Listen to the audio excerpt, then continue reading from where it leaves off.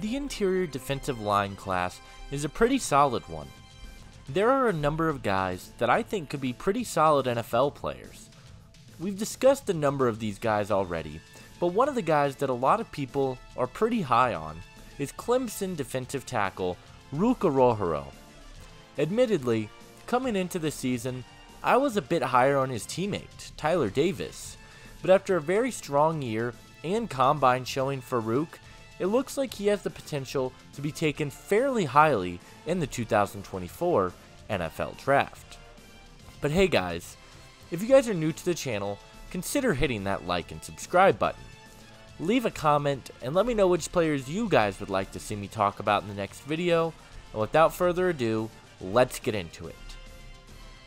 Orhorhoro has been a pretty solid player for the Tigers over the past couple of seasons. In 2022, he finished the year with 21 hurries, 3 hits, and 3 sacks on the season. There was a lot of buzz entering 2023, and he delivered.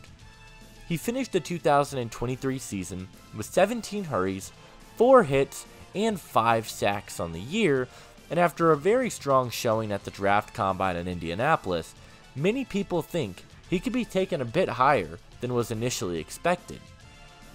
Orhorhoro has some pretty solid size at the defensive tackle position. He looked a little small to me at times on tape at Clemson, but I was pleasantly surprised with his combine measurements. He weighed in at 6'4", 294 pounds, and he has the ideal size to play on the inside. He has long arms, big hands, and I think he's got a really great body for an interior defender. Athletically, I am super impressed by Ruke's profile. He has super solid quickness off the line of scrimmage, and he has some pretty great track down speed as well. He is very strong, and he does a very good job of getting into the backfield and pushing linemen backwards.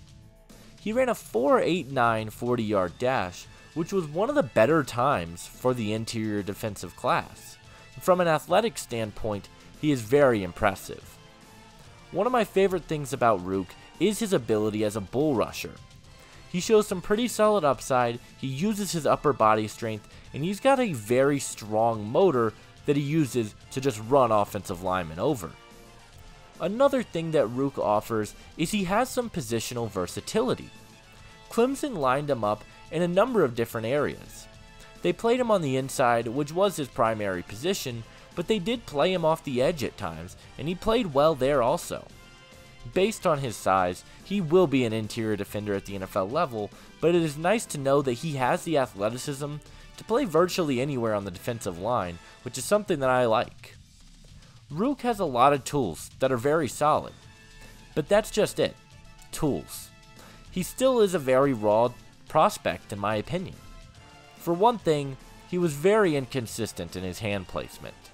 He does not feel like he knows how to fully leverage himself on a consistent basis, and it leads to him playing off-balanced. I want to see that improve.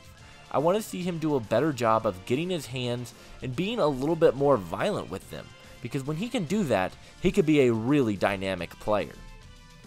As a pass rusher, he has a good bull rush, but it feels like he is lacking some more pass rush moves. I think he needs to develop a little bit more because his bull rush becomes a little bit too predictable for offensive linemen. He really struggles to shed blockers at times, and it is something I want to see improve. A good spin move, a good up and under, they could do wonders for him, and it could make him a really good player at the next level. Really, a lot of his weaknesses come from a lack of moves and a lack of consistency in his hands. He shows a lot of tools that are really solid, and we know he is quick, we know he's strong, and we know he's a really good athlete, but he has yet to put everything all together so far. I think he can develop into being a pretty solid interior pass rush presence, but for right now, I do have my concerns. He is my number 10 defensive tackle in the draft class.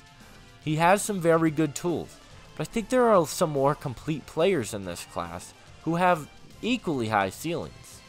I still think he can develop into a solid player, but as of right now, he is my number 96 player in the draft class.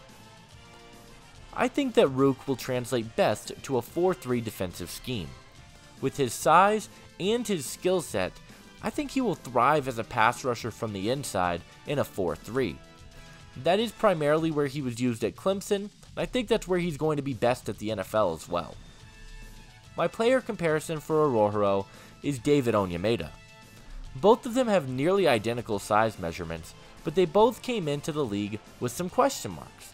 We knew they were both very good athletes, but we had some questions on consistencies, and I think in terms of a skill set, they're very similar.